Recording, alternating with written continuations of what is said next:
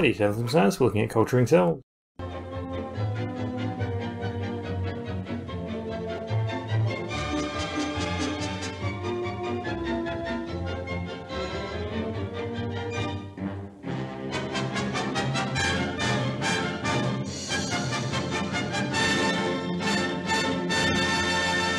Thanks to Sam Moyle for producing this PowerPoint. So science understanding we're going to go through: human beings culture cells for a variety of purposes, describe techniques of cell culture, and discuss the applications and limitations of contemporary examples. So let's talk about where cell culture has been used. So Alexander Fleming is famous for discovering penicillin by accident. He didn't do much with his discovery, but he discovered it initially. Fungal spores contaminated plates and cleared a zone of bacteria around itself by releasing penicillin. And you notice this on a plate that he'd chucked in a bin. Then he went on holiday and he came back and saw that there was a ring of dead bacteria around where this fungus was touching his agar plate that he chucked in the bin. Bacterial cells die by lysing, which is where the cell wall burst, basically. The cell wall didn't knit together, so the cell membrane leaked out, and that led to the insides becoming the outsides and the cells dying.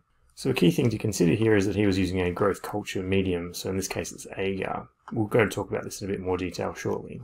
So people have been culturing cells for thousands of years, but culturing specific types of cells mainly related to food production and also alcohol production. So beer, wine and bread all use yeast, which is a microorganism, and it breaks down sugars and produces ethanol and carbon dioxide, and we've looked at this in anaerobic respiration. It took a while for people to relate the yeast that was being used to produce beer, wine and bread to fermentation, the chemical reaction that was occurring. Louis Pasteur famously demonstrated this.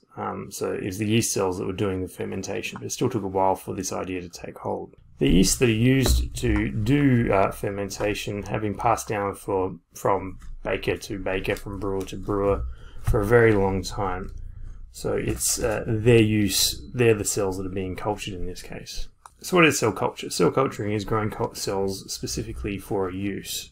The advantage of doing cell culture technique is that you can make millions of cells in a very small space. You can make hundreds of generations in a very short amount of time, since the cells reproduce pretty quickly. You can detect mutations, and the organisms that are carrying them are isolated. So you can do a lot of experiments on mutating cells using cell culture techniques. You can study mutant cells lacking an enzyme, and that's led to huge increases in our understanding of biochemistry.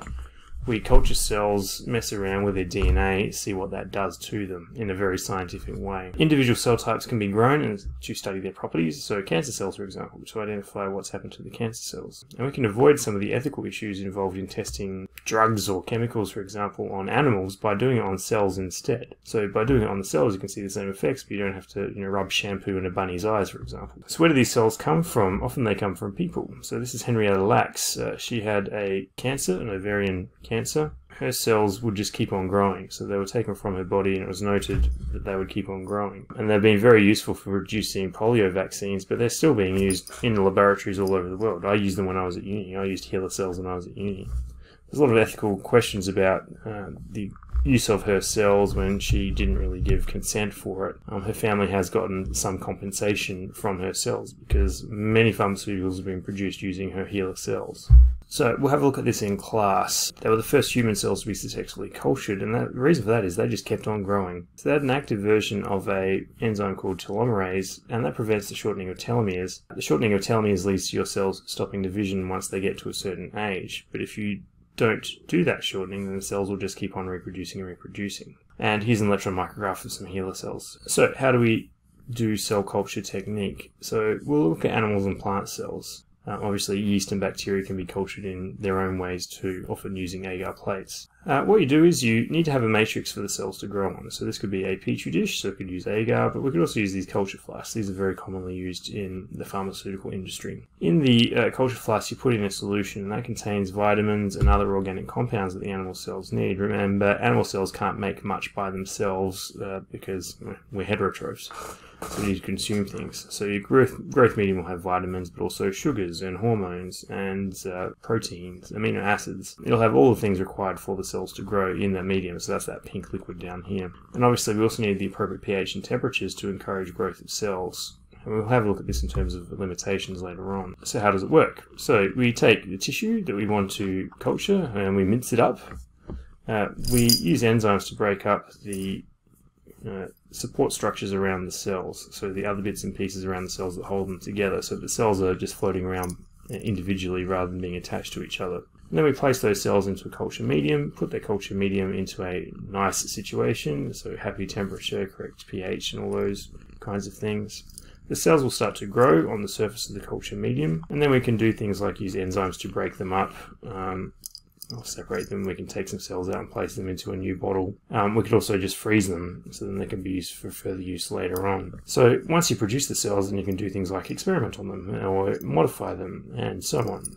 So that's basically how it works. So you take your tissue, break it up into individual cells, place those cells in the culture medium, keep the culture medium nice and happy, and then you've got your cells that have reproduced. So what's an application? So spray-on skin was developed in the early 2000s by Fiona Wood, who is a doctor in Western Australia. She's a burns doctor. Her job, she treats burns patients. Typically what you do with a burns patient is you take a scraping of their skin that was still intact, grow a graft of that, and just basically layer that on top. So plop the layer of skin that you've taken off of the body on the burn. And this leads to some positive results. But what Fiona Wood did is she decided to break up the skin into its individual cells, grow those cells in culture medium, and then spray them on. So rather than just placing a graft straight onto a wound site, you break it up into the individual cells and then you spray those cells on. The outcomes of using spray-on skin are much better than just placing a graft on itself. So you grow the skin cultures in culture medium, and then you spray those cells from the culture medium onto the wound rather than just placing a graft on, and you get better results. Plant cell culture is a little bit different,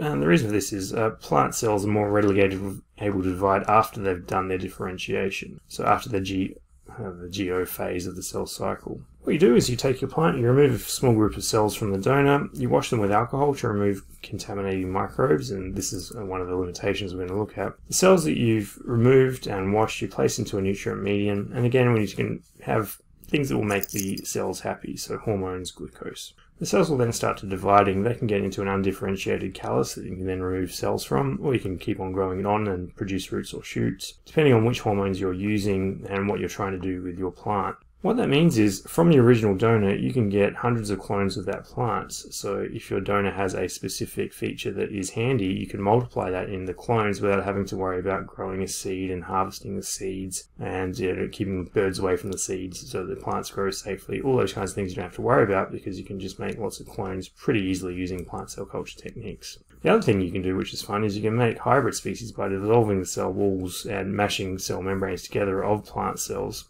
So you can make a hybrid species, so you can hybridize two plant species. So here's a picture showing how you can do it. So you take your tissue sample, so you might want to, this is a really nice plant that you want to make hundreds of clones of. Like I said, you wash the tissue in alcohol.